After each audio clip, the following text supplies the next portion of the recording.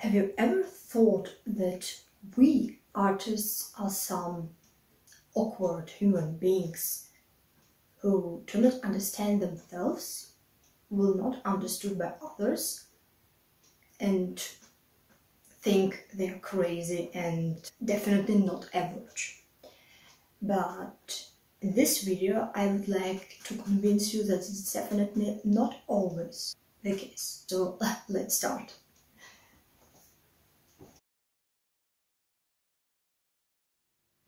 Procrastination. Every artist and human being has experienced this state. It's like, I have ideas, I have different plans, energy, but I procrastinate this task.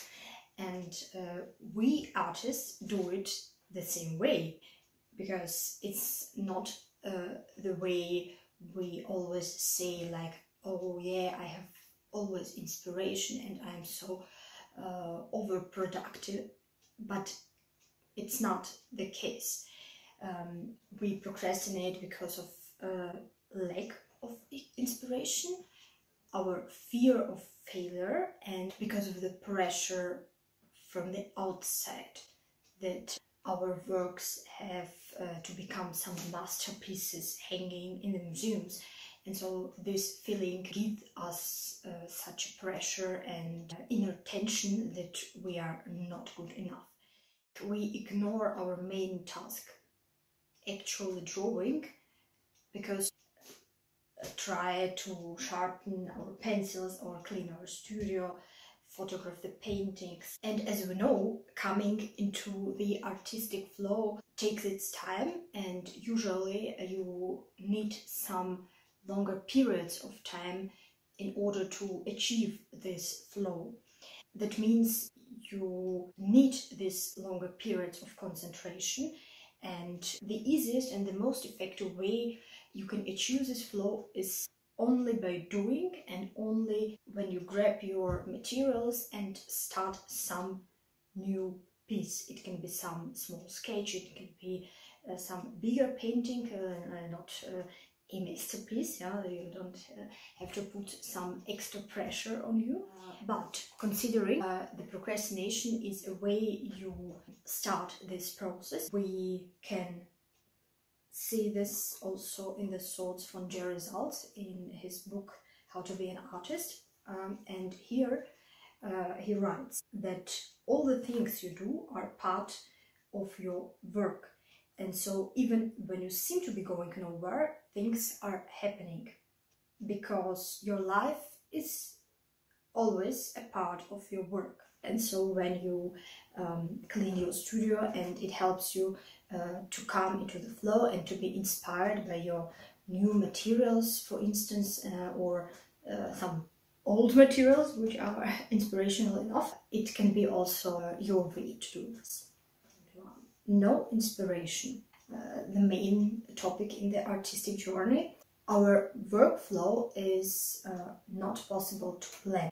We stay spontaneously in the middle of night and start to do some new sketches, or we cannot fall asleep because we are thinking about new works. There are days when we procrastinate and we postpone painting.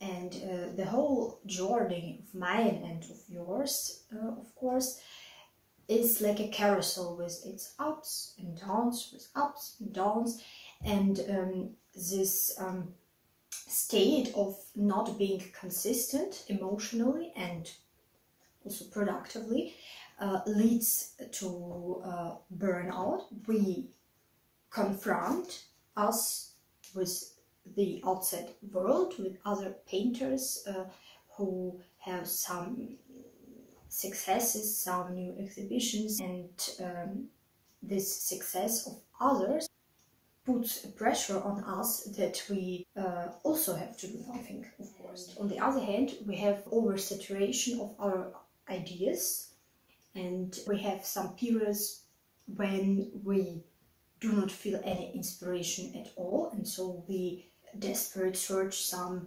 new ideas. We do not end our paintings because we have a fear of making them bad, because the best pictures are the one we do not overthink, and we have to follow our flow and let the inner voice lead us. On my artistic way, sometimes I was drawing one concrete motif for several times, and each time I was not proud of the result, because it was not nearly the same what I have seen. This leads us to the fifth point, that we feel some insufficiency, that we are always not good enough in comparison to other creators, of course, but also to the subjects we are inspired of. I always feel this sense of insufficiency compared to my ideal vision or to the inspirational source. It does not correlate, but it differs, and it differs hardly. But on the other hand, this feeling of insufficiency is something what leads us and what gives us a drive to go forward. Trying over and over again and chasing this inner ideal is actually what a whole artistic path is about, because the main task of us is to admire, like Van Gogh said, admire more, because most people don't admire enough. But by admiring, we have to never stop drawing and going forward, and believe in us, and believe that one day we will meet this ideal in front of our face, on our canvas or on our paper, and this ideal will be here only for a few seconds, and in a few seconds you will be desperate, searching and going forward, and your journey will be continued. That's the point why we reuse the broken paintings or repaint our paintings. We consider our art not to be perfect.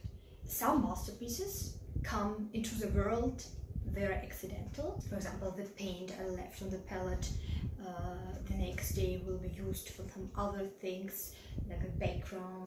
It can accidentally comes into a mind that, oh, actually this background does not look so bad, and so it turns into the painting. And some of them will be overthought by us. And the pieces we do not overthink have not a long life in front of them, because we will definitely repaint them. We thrive our art to be admired, because every painting of us, also the one we draw spontaneously or it was accidentally, is like our child. It contains our soul and energy, and we treat it like a treasure and like masterpiece for us, and we expect our viewers to treat it in the same way. The lack of admiration of our art hurts us a lot.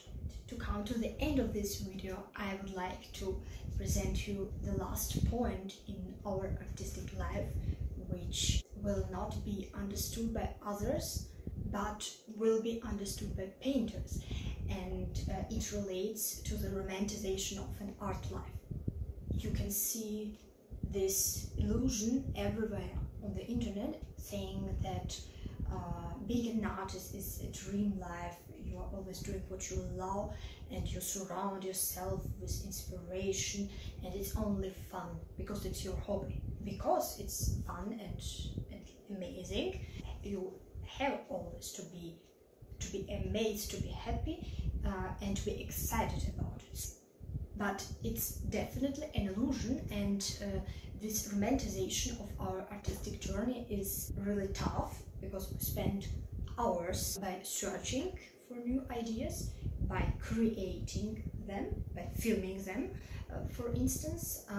And the worst thing in this process is that when we created some piece of us, we can not admire it enough, because we have this strive to go forward and to turn all the ideas we have in our head into real pieces. And it's not only always a fun, and I want the others to understand it, because it's a work like the other work, and we do not have to underestimate it or to romanticize this process. My friends, if you can relate to it, it's okay to feel this way, because we artists are awkward, but we are all human beings, and we have feelings, we have stress and burnouts, and it's normal. So write me in the comments below what you think on this topic, and see you soon. Bye!